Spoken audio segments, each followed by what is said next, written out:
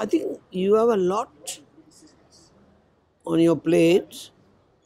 The country leadership has given to you, particularly when there's a time, it's male-dominated development arena, but the women of this uh, Muungano has contributed a lot to.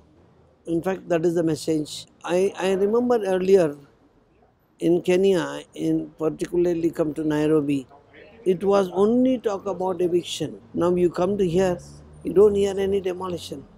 That housing is coming up, this coming up, that coming up.